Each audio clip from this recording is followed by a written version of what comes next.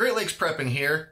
Obviously, I'm big on preparedness, but I'm not only preparing for survival, life and death scenarios, I'm also preparing for comfort. We're coming into the tail end of summer, but it's been a pretty hot summer, and I started thinking, my entire house is set up with a backup generator, a system that I built a few years ago, and it works very well.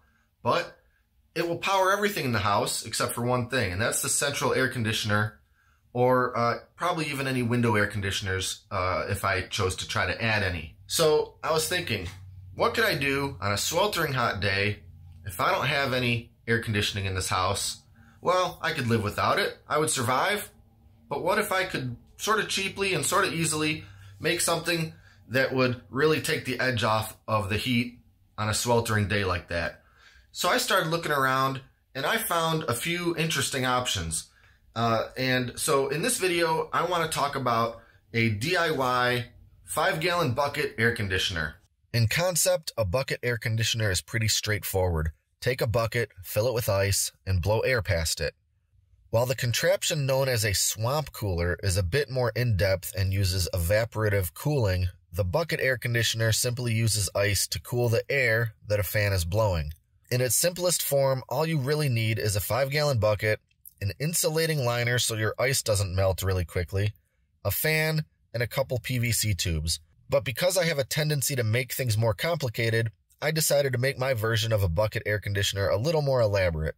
The features I wanted to have were a low-profile, permanently attached fan, adjustable speed settings on the fan, and air vents that could be either directional or closed completely.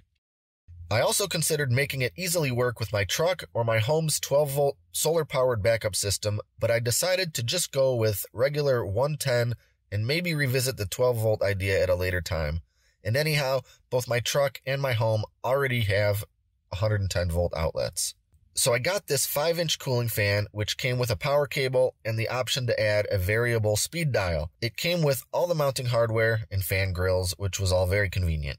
Surprisingly, the fan only cost $18 on Amazon, which is a fantastic price considering what I got. A quick note about the bucket and lids that I bought. Everyone seems to use Home Depot orange buckets for everything, but since I'm building an air cooler, why would I want a flaming orange color? Cool blue was the obvious choice in my opinion, so I went with Lowe's. However, I learned something about the Lowe's buckets, or more specifically, their bucket lids. They have changed their lids from the classic paint bucket lid that is impossible to remove, with a very flimsy, lightweight lid that has barely any lip and comes off with barely any effort. I ended up actually liking this because I don't need the lid to stay attached to the bucket no matter what, but I was a little skeptical about whether it was sturdy enough to mount my fan to it, so I decided to make it reinforced by simply doubling them up. With some small nuts, bolts, and washers, I easily attached 2 nested lids together, and now it's plenty rigid for my application. I will note that I would never trust these flimsy Lowe's lids in a million years with a 5-gallon bucket full of actual paint or any other heavy, sloshing liquid. After cutting 4.5-inch circles in the lids and affixing them together, it's time to mount the fan. The fan mounts in place with 4 narrow bolts and nuts. There are 2 fan grills, one for the top and one for the bottom. Mounting it was very easy and it feels very secure and sturdy. Next up is cutting the holes for the vents. Rather than simply using PVC pipes, I opted for fittings that require 2.5-inch holes. Using a hole saw, I quickly cut holes in the bucket and then used those holes as a template for cutting holes in the Styrofoam insert. After vacuuming up the colossal mess of Styrofoam bits that this created, it's time to attach the fittings to the bucket. A quick note about the foam insert. I found a couple of different types of these Styrofoam inserts that are sold for turning an ordinary bucket into an insulated cooler. They don't seem to be commonly available at any stores I ordinarily shop at, so I bought one online.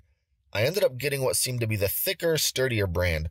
I'm quite happy with it as it's a perfect fit and it doesn't seem flimsy at all. The best price, including shipping, that I found was from a sporting goods retailer called Scheels. Since the fittings aren't especially snug in the holes, I had to seal up the gap and affix the fittings securely in place. I considered various types of glue, epoxy, and silicone caulk, but ultimately I used a good old-fashioned glue gun.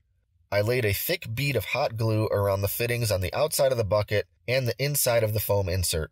This ended up working great, The fittings are very secure and no air seems to escape from around them. At this point, the construction of the bucket air conditioner is complete. All that's left to do is give it a test run. The function is simple.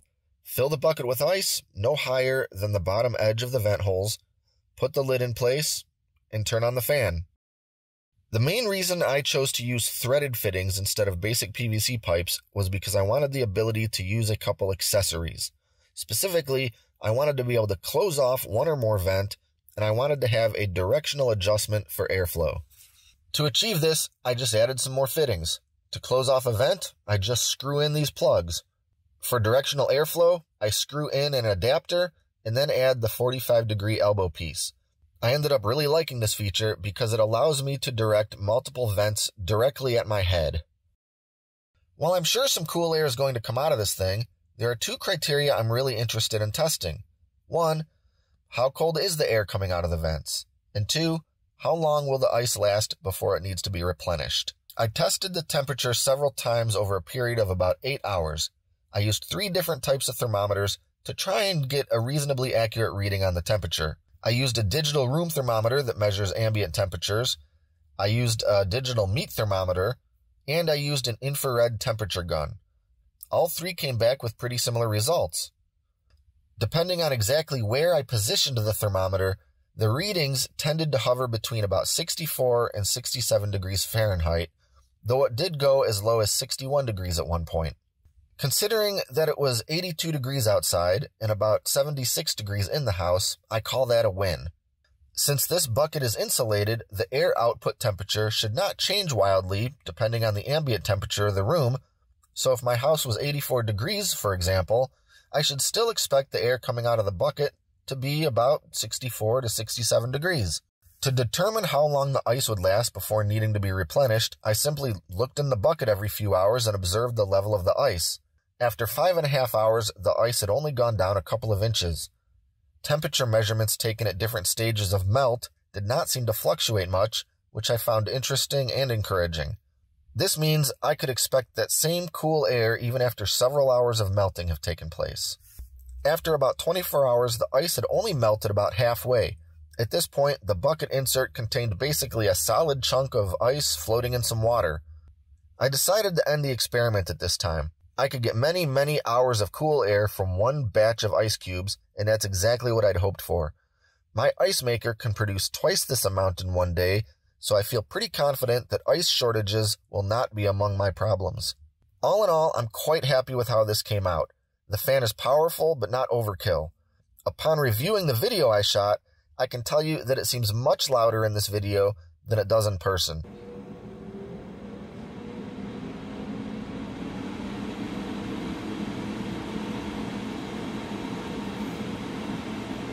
It's not terribly loud at all, and it's no more annoying than a standard table fan in my opinion. I went into this project thinking it would be an interesting novelty that's maybe just kind of fun to build, but after testing it out, I think this really is a viable option for staying cool on a hot day should my central air conditioning not be usable for some reason. And while she usually has little interest in my tomfoolery if it doesn't involve food, even Lena came around to investigate.